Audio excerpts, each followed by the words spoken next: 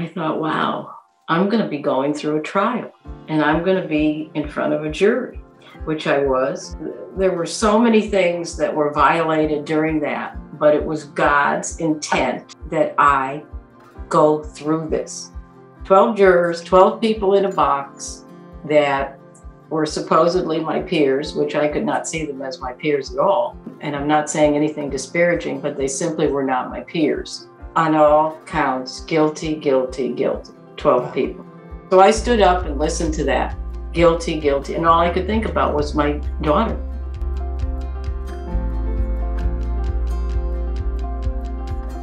Even with a background in counseling and educational psychology, I was a teacher and I loved to do that. And I had a very successful private practice, as well as I had this knack for real estate and financial transactions. And lo and behold, while doing a very successful and lucrative private practice in psychotherapy, I was a psychotherapist and hung that hat up to become the alchemist and the coach.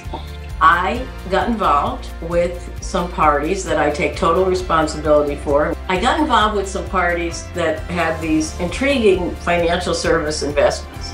My real crime was I am an expert delegator. I did absolutely no due diligence. I got involved with certain parties that got me involved with certain other parties.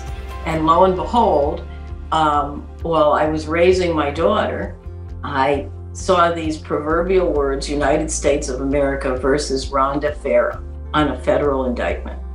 And I said, huh? What is this about? I mean, it was totally terrifying to me. It was terrifying. It was unbelievable.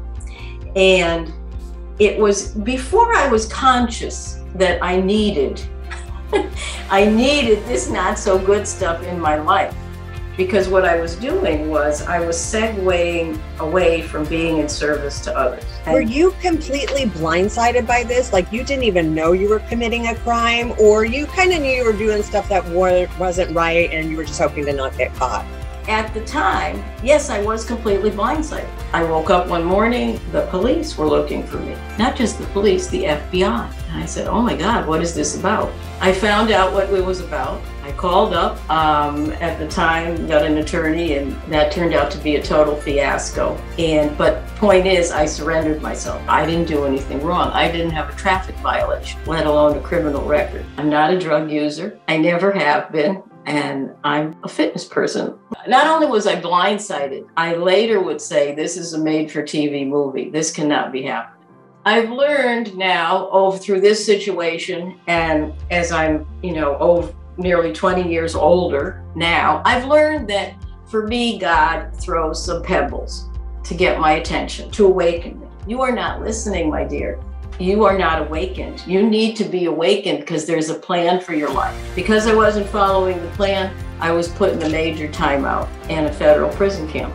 I thought I still was in total disbelief. This cannot be happening. And those challenges were to include incarceration, cancer, and the debilitating effects of divorce, as well as total financial ruin.